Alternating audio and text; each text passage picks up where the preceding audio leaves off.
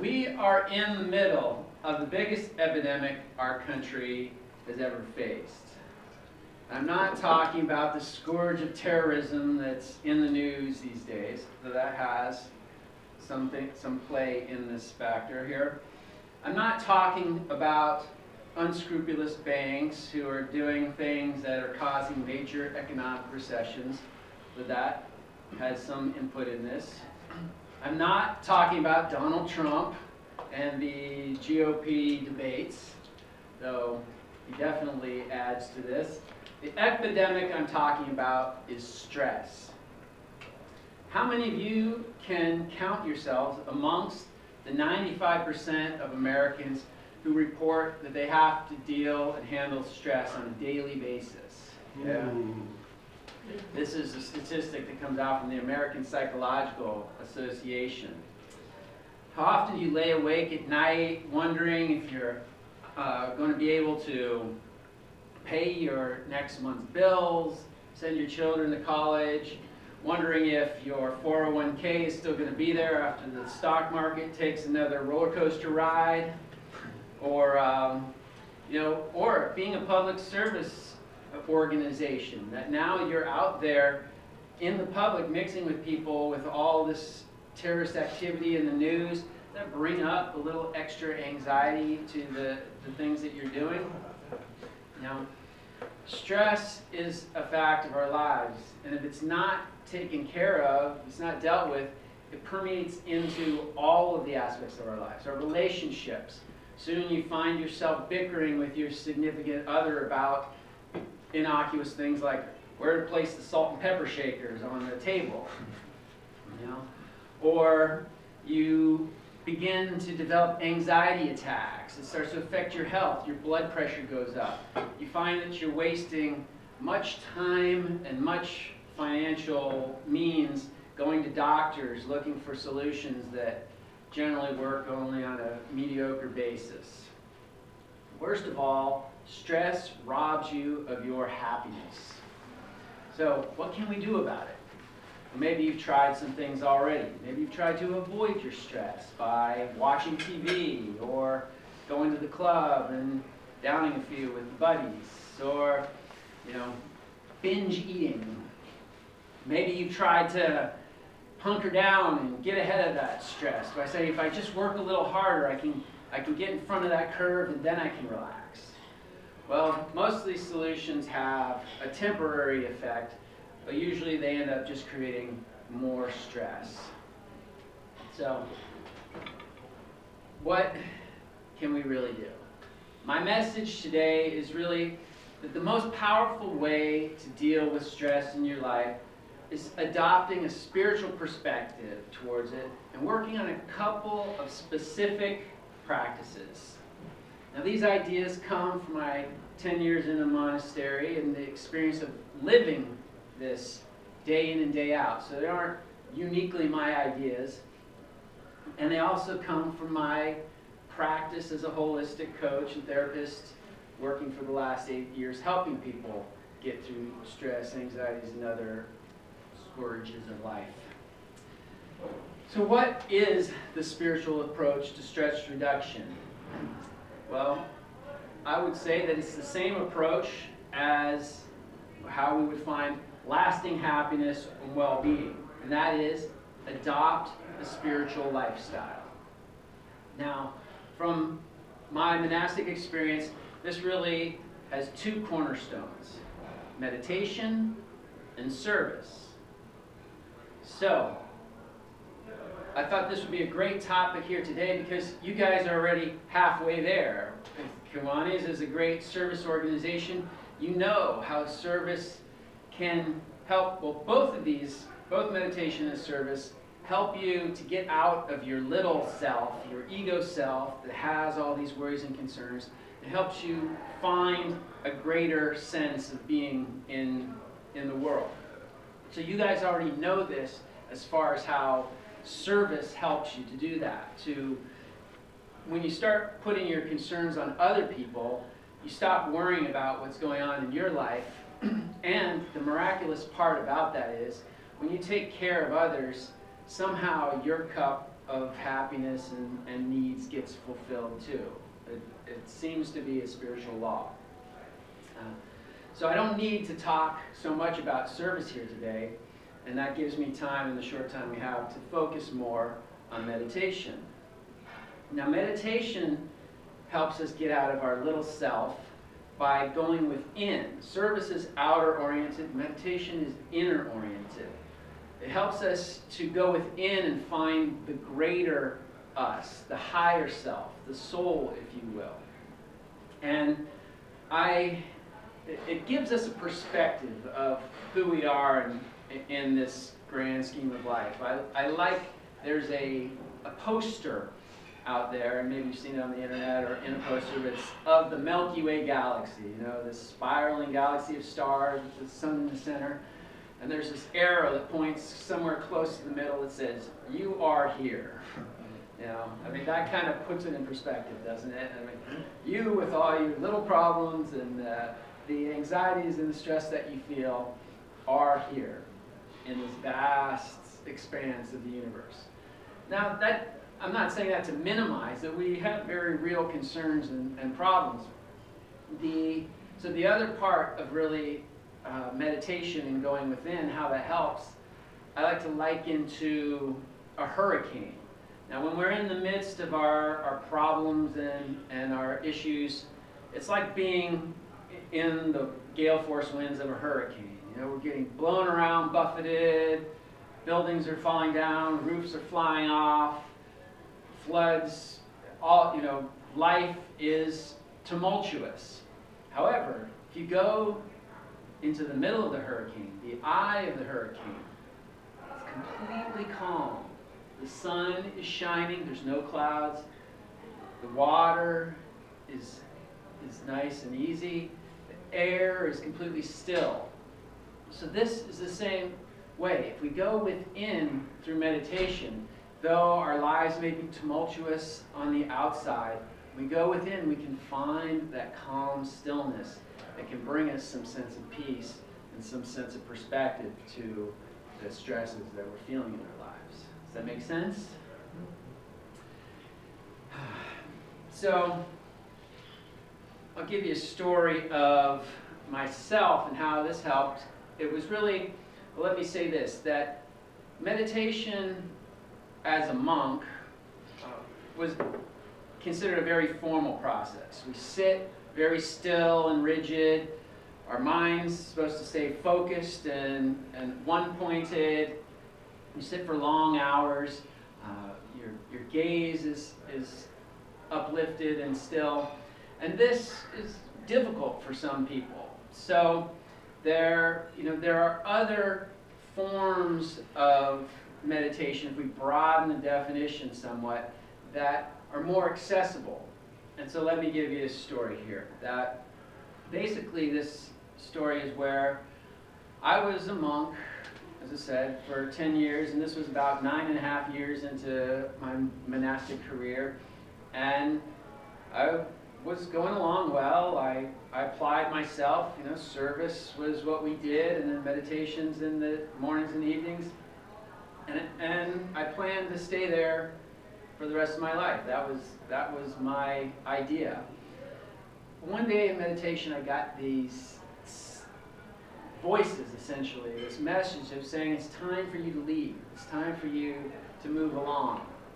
Now, I didn't think much of it at first because periodically throughout my monastic tenure, I'd get these things, you know. It's like you get frustrated at something and say, I want to leave, you know, so I should just go. But you meditate a little deeper and work through it, and usually it would just pass and you'd get back into the routine. Well, this time, this idea, this message was sticking with me. It wasn't leaving. And it started to create some consternation within me. I was, I was at odds here. Here I had dedicated my life to this path. You know, essentially it was like being married to the church, essentially. And then I was, had these ideas that it was time to go. It was time to break away from that commitment and do something different. And what was that something different? So if you've ever had to face any transitions in your life, you know, be it, say, a divorce or moving out of your hometown or changing your jobs, then you know that this experience is often riddled with anxiety, with fears, with self-doubt, and just a lot of, what am I doing? What is the right answer? So it got so strong that even my meditations became unfocused. It was hard to focus. It was hard to focus on work. It's hard to focus in meditation. My physical health was suffering somewhat. It was hard to eat. And so what do? I enlisted the help of my counselors, trying to find a solution. We looked at options. I went to see a psychologist. We talked about perhaps if I moved to another ashram environment, another monastery, that would do it. Or if I changed my service work, that maybe that would change something. Maybe even get a dog, you know. But all these solutions really, as we worked through them, didn't really pan out. So I was at my wit's end. And then one of the other monks who knew what I was going through suggested that I go to this seminar that he had gone to, this self-help seminar. And from his description, it interested me, and I went to my counselor and got permission to go, and went. And in this course, there was many things that we did, but this one particular process was a process of using our breath to breathe in a particular form and process that took us, like meditation, deep inside ourselves. But unlike meditation, it had an extra benefit. It dredged up latent emotional issues and things that we've been stuffing down and holding back for a long time, brought that stuff up and allowed it to express, allowed it to come out and clear. Then in that clear state, I got the idea that I would take each of my options, staying in the monastery or leaving the monastery, and I would breathe with them. And so the first one was to stay, and I sat there and I breathed this technique with that in mind. Should I stay in the monastery? And as I did that, basically I felt a heaviness come over me, and it felt very constricted. So then I went to the other option. Should I leave? Is that the best course of action for me?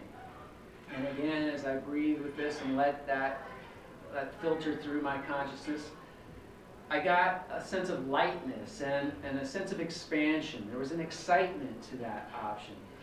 So I felt coming out of that experience, and by the way, that's I outline both that story and the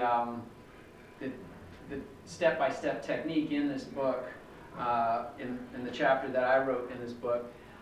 So if you want to dive into it deeper or try it for yourself. But that gave me a sense of what my authentic motivation was, what was really resonating with me at a core level. And so when I went back to my counselor, I said, you know, I feel like I need to leave. And he said, you know, with full acceptance, go then. That's your path.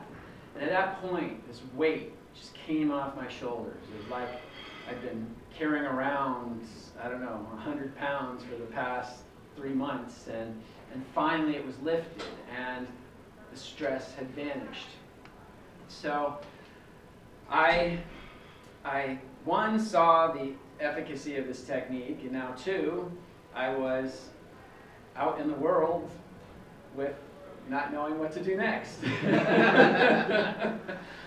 So, but knowing how important, you know, the foundation of a spiritual life was, and then also seeing that the world at large was desperately in need of some of the same training I got, only for a large part, as I mentioned earlier, it was very difficult for people to sit for long periods of time in formal meditation. It was very difficult for people to keep their mind focused and concentrated. People also tended to have a resistance to sort of the religious overlay that came with meditation. And I saw that there was a unique opportunity to bridge the gap by providing people the same or similar experience with this breath work. So I became a breathwork facilitator. I got on track to taking all the courses and then began to apply this technique in my coaching practice with phenomenal results over the past 8 years, helping people let go of stress and anxiety and live happier, more fulfilled lives. One particular client was a guy, he is a guy still. His name is Daniel. He's about 30-something. He owns his own business in the real estate industry. And he came to me riddled with stress. His life, his work, really, he had just let stress get a hold of him. And that caused him to be a monster in the workplace. When he walked into the office, everybody kind of shrank away and tried not to engage him because they knew if anything got under his skin, he would just explode and unleash it all on you. You'd be a pile of dust there, you know, for everybody else to observe. So he wanted more than anything just to find some peace, but the stress had seeped into his life. He was at odds with his wife, and they were having a very rocky time. He wasn't able to relate to his children. He was often late for meetings and different, anything that he had to do. His stress basically kept him working to the last minute, and then, being late to wherever he had to go next. And to top it off, like when he had to pee, if there was anybody else in the restroom, his stress made it impossible for him to let it go. So he tried different things. He tried to smoke pot, tried to escape his stress by being out there and mellow. But that worked a little bit, but it didn't have a lasting effect. He tried to work harder. He hunkered down and tried to, felt like if he could do more, maybe he'd have less stress, but that only added to his stress. He tried self-guided tapes of hypnosis and such, but he found he couldn't concentrate long enough to let them really be effective. So he met me because he had heard of one of my workshops that I was giving on this particular breathing technique and the stress-reducing capabilities of it. And he showed up, and he had an experience there that made him want to work with me. So I started seeing him as a client on an individual level. We went for many weeks on coaching him and taking him through this technique. And as he unfolded with his technique, the results were miraculous. He started to develop a relationship with his wife again. They started to reconcile their differences and actually started to have a harmonious time in the household. He was able to relate to his children again. He was able to relax around his challenges at work, and instead of reacting when something went wrong or got him, he was able to take a few breaths and distance himself from it, and then come up with a response and look for solutions that gave everybody else in the office a chance to relax, and the environment there was much more peaceful and productive. So, and to top it off, when he was in the bathroom, somebody came in, You can still let it go. So, how many of you see the possibility of this kind of transformation in your life? You know? Yeah, good. And, you know, how many of you are willing to try out maybe just a simple technique of breathing that you could do for 5 minutes each day and maybe a little bit longer each week? Sure. Yeah. Of course. Great. Well, see me afterwards and then, you know, what's that? I already do. You already do? I already Excellent. meditate. Excellent, excellent. This is great. I've been doing this since I was 9. Beautiful. And so you know, any testimony you'd like to give as far as... Basically, the big thing about it is when you're going to bed and you're tired, and you know what, but you can't stop thinking. That's the thing that helps me.